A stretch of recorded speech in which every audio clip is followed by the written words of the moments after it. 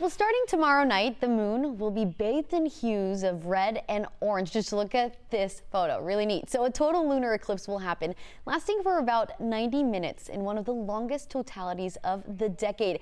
Now, it will be the first so-called blue moon in a year, and those of us in the eastern half of North America will have a prime seat for the whole show. So with more on what to expect, here's 11 Alive meteorologist Andrew Wilson.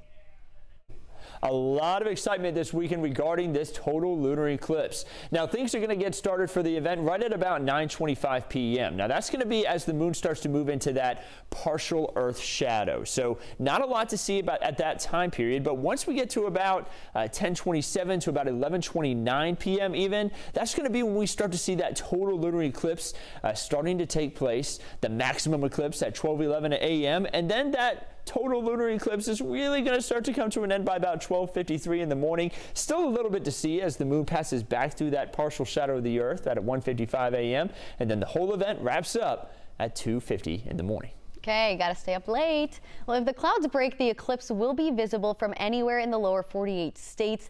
The folks at Fernbank Science Center in Atlanta are planning to capture this celestial moment. It'll be the first total lunar eclipse in our area since January of 2019, so you don't want to miss it. This is the best part. Planetary geologist R. Scott Harris says a beauty of this weekend's eclipse is you can take it all in without any fancy equipment.